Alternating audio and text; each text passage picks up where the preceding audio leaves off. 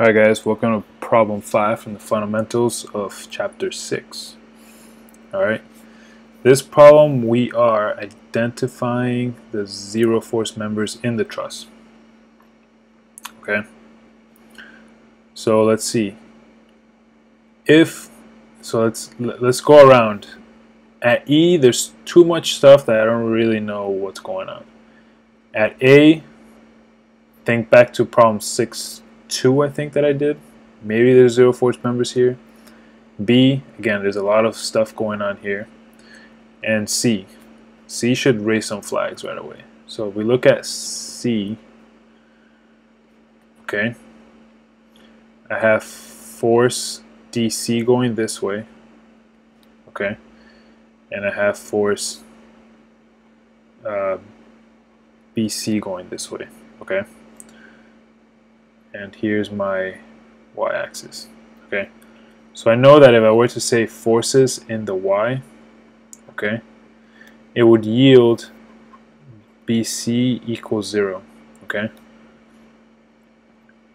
So if you ended up doing the, let's see, this is 2, this is, so it's a 3, 4, 5 triangle, so you know, so 3/5 BC equals 0, so BC equals 0, okay?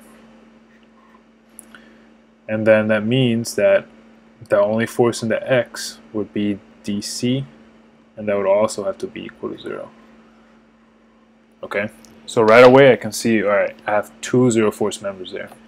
Okay, so I'm gonna label them like this: zero force member, zero force member. Let's put a dash through it, looks better. Okay, now what happens if I look at D?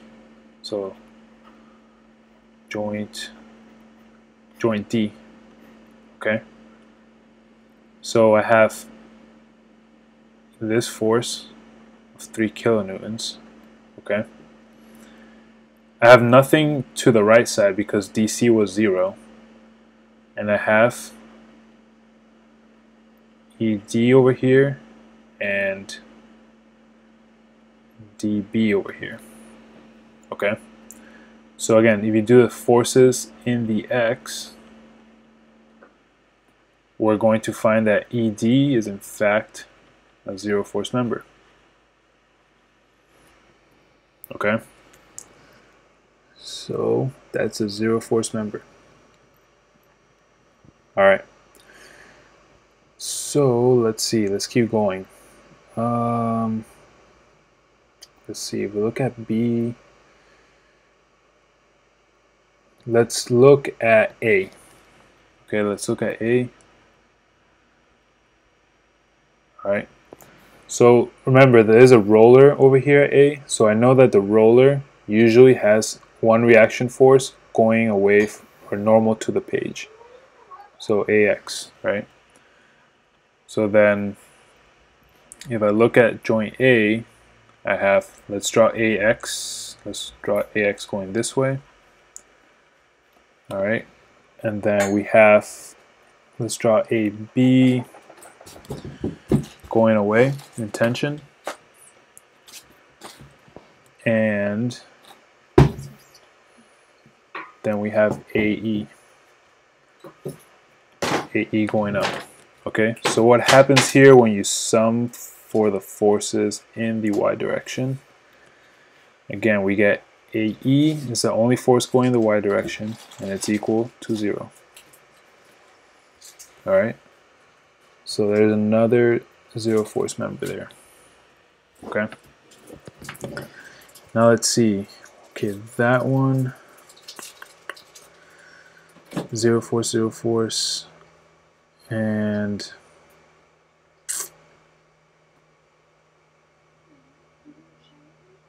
I think that's it. The other way you can do this is finding the reactions at E and A. Okay, and then that will determine